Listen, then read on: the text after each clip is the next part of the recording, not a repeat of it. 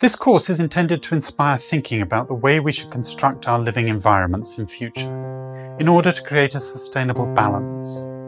It examines a broad range of sustainability issues, including population, which is the key issue when it comes down to it, together with resources, that's materials and water, energy, food, as well as human systems such as transportation, technology and communication, health and environment, community and governance.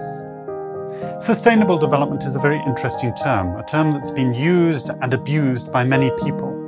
In fact, today, when you hear somebody saying something is sustainable, what they typically mean is that this is slightly less unsustainable than it was before. This course has a number of learning outcomes, things that I want you to be able to know or to do at the end of the course.